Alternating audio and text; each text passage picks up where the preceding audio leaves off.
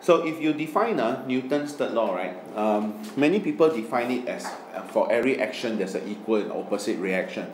But we cannot say such a simple definition anymore. We have to put the complete definition, which is when two bodies interact, they exert equal and opposite forces on one another. Now what does it mean by two bodies interacting? Do they have to touch for them to interact? That's the question. Now they don't have to.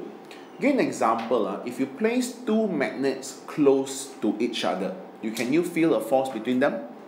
That is interaction already. So you don't even have to touch one. You understand? So it's not necessarily the two magnets touch then in a force. Or for example, we are standing on the floor, then only we interact with the earth. No. If you jump off the building, so you are free fall, but you are still interacting with the earth. Why? Because the reason you are falling is because the earth is pulling you. So therefore, according to Newton's third law, there's interaction. So therefore, according to Newton's third law, you also must be pulling the earth in the opposite direction. That's what it means. Okay, now, so when two bodies interact, they exert equal and opposite forces over one another. So Newton's third law tells you that the two forces that act on each other must be opposite direction, equal magnitude, but must be acting on opposite bodies. So many people don't understand the term opposite bodies. For example, if you are jumping off the building, so when you have a weight, that means you are free fall, right? Why you fall downwards? Because the earth is pulling you down. According to Newton's third law, you must pull the earth with exact same force but upwards. Understand that? So the force that you draw must be the opposite bodies. Example, I give you the story about the farmer and the donkey. Okay, now, one day there was a farmer who wanted to buy a new donkey. So this donkey, he had to buy cheap because he didn't have much money. So he went to the market, he saw this a donkey that he wanted to buy. So it was selling very cheap, but he was very suspicious because usually anything that's cheap is very suspicious, right? So he asked the seller, why are you selling this donkey so cheap? Because I look at it, check physically, there's nothing wrong. Then the seller said, this donkey knows a bit of physics. So you want him to do any work, you must know your physics really well. That's the problem. So the farmer said, no, I take a risk. So this is what he did. So he bought this donkey anyway. So he went back home and then he just quickly draw just simply one diagram of a donkey. So he loaded the cart with stuff that he wanted the donkey to pull to the field. So he told the donkey to pull to the field. Then the donkey said, what you asked me to do is impossible according to Newton's third law. Because if I pull the cart with 100 newtons, then Newton's third law says the cart will pull me back with 100 newtons. So what is the net force? 0, so it won't move. Then the farmer said, why don't you pull harder with 200 newtons?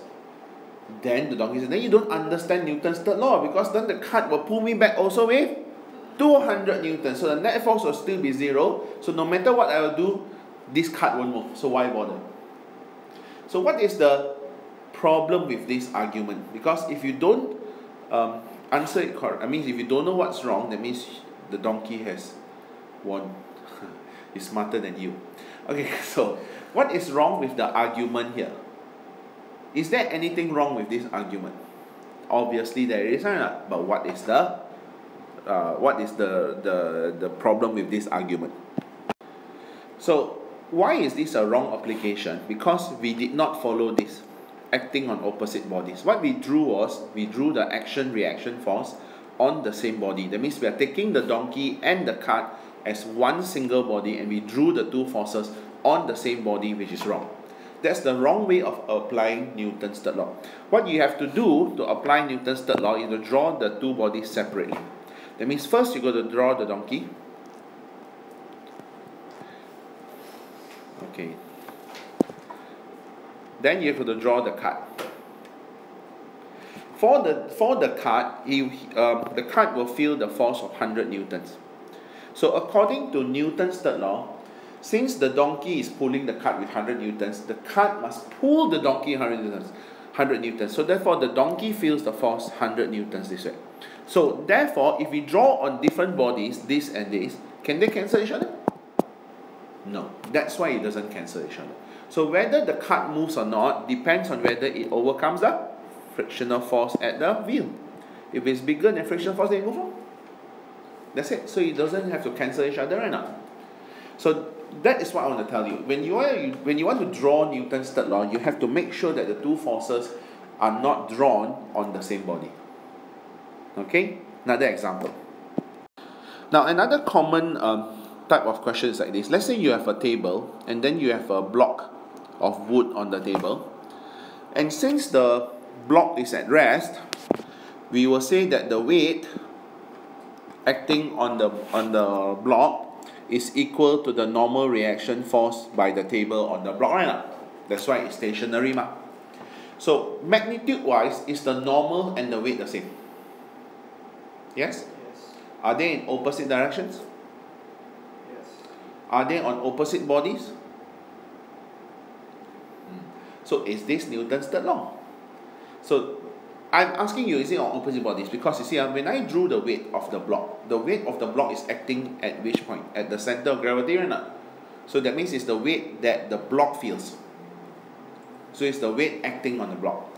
At the same time, the normal reaction force is by the table on the block, which is also on the block. So can you see these two forces are acting on the same body?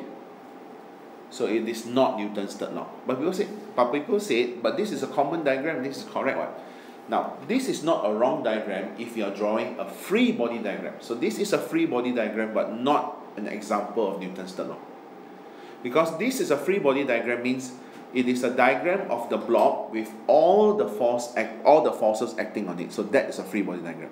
So what does the block feel? When you draw a free body diagram, what does the block feel? So if you are the block, you feel your own weight and you feel the normal. Yes, so you're balanced. So it's not wrong if you're drawing a free body. But if you're drawing Newton's third law, then it's wrong.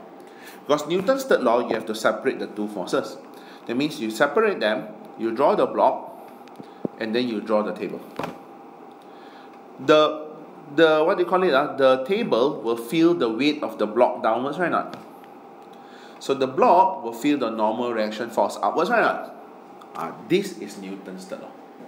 Because there are two forces, equal magnitude, opposite direction, acting on opposite bodies. This is Newton's third law. But it doesn't tell you, this diagram here doesn't tell you whether the block is equilibrium or not. Because if you want to see whether the block is equilibrium, then you have to draw a free body diagram, which is this. You understand? Okay? So the difference between Newton's third law and a free body diagram. Now, another example of Newton's third law is that let's say you're taking a hose and then you turn on the pipe, the faucet, and then the water shoots out from the pipe. On the hose, you feel a jerk backwards, right now? So that is Newton's third law if you describe it correctly. So who exerts the force on the water? The hose, right now? So therefore, according to Newton's third law, what is the reaction force? It is what acting on what? Since it's the hose pushing the water forward, so Newton's third law says the water must push the hose backwards. So it's acting on opposite bodies. Understand now? Alright, so that is Newton's third law. So one example of the application of Newton's third law is when you have two objects connected together and then you apply a force on one object. For example, I'm pushing A with a force of 12 newtons and A will in turn push B. And here the question says what is the force that B exerts back on A. So you need to understand that if I am pushing A with 12, it does not mean that A will push B with 12. Because the force that I apply 12 newtons is big enough to move both objects, but A in turn will only push B by itself. So the force that A exerts on B will surely be less than 12. So therefore, since A is pushing B, B will push back A according to Newton's third law with a force that is equal in magnitude but opposite direction. So to solve questions like this, the first thing you should do is to combine both masses together, which is A and B. So they told you A has a mass M and B is 3 times the mass, so it's 3M. Okay, they told you the mass of B is 3 times the mass of A.